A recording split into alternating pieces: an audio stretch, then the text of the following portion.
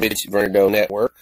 Today on this soundbite of the day, I am presenting Styxhexenhammer666, aka Tarl Warwick of Rutland, Vermont. I'm presenting his dire prediction of the way internet monopoly firms right now in place that are moving stuff to the cloud can gain control over information, can gain control over everything to the extent that you no longer have it physically or even maintain control over it. This is a dire and frightening warning. It's something that I've seen coming for a while. It's one of the reasons I don't like the cloud, don't like to use the cloud. I want to urge everyone, just as Styxhexenhammer does in this video, I want to urge everyone to start archiving, downloading, burning as much as you can on the disk, whatever it is, a PDF, an ebook, your videos that you've created. Everything you have needs to be archived into hard copy. Anyway, listen to Styx now with his dire warnings.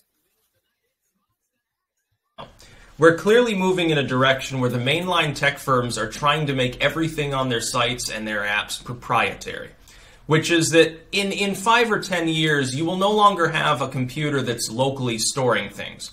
Its local storage will be very limited. It'll probably be subject to TOS, whereby even the local storage will be synced to a cloud automatically, and your local storage can be deleted too.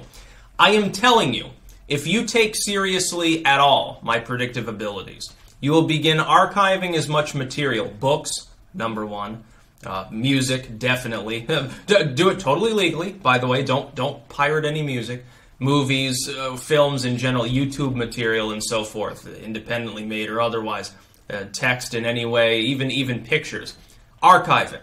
Put it on storage that is secure and is under your control. And by the way, have a computer that is not running Windows 10 or any modern Apple build or anything, or even modern Linux build, I believe now. Have something that is capable of being used as a standalone platform to submit and download material autonomously without being synced to a million clouds and other spyware and stuff. It's really what is being done is the few dozen largest firms have created the ultimate monopoly. It's sort of like a Skynet sort of thing. They are fast moving towards the music that you've downloaded isn't actually yours. You no longer have a file that you technically own or have paid for, and now you've purchased it and it is physically yours. It's proprietary, it's at will. If you do the wrong thing, you can be kicked off. This is why these sites now, sites that have nothing to do with content creation directly, will kick you off if you do bad content creation, if you're engaged in wrong thing. If you're engaged, e-commerce sites will kick you off if you made a video that's too edgy. You made music that was too edgy and your bank all of a sudden cancels you. It's the internet of everything now. Everything is being synchronized together, and the ultimate goal is to create internet identification, no more anonymous posting of any kind. A situation where a handful of corporations which have been granted complete monopolization will run everything. Everything else will be at least indirectly subjugated to them. Computers will no longer be able to autonomously function. And so what I would say is that any step towards decentralization is good. Any step towards greater anonymity is good.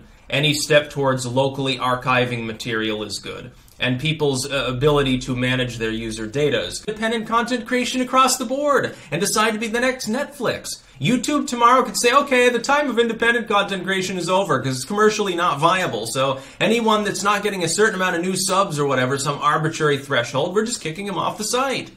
And I could run afoul of some new TOS. Even if I'm covered right now, my ass is covered under YouTube's TOS. Will it be next month? Will it be a year from now or 2 years? Will YouTube be around in 2 years? I don't know anymore.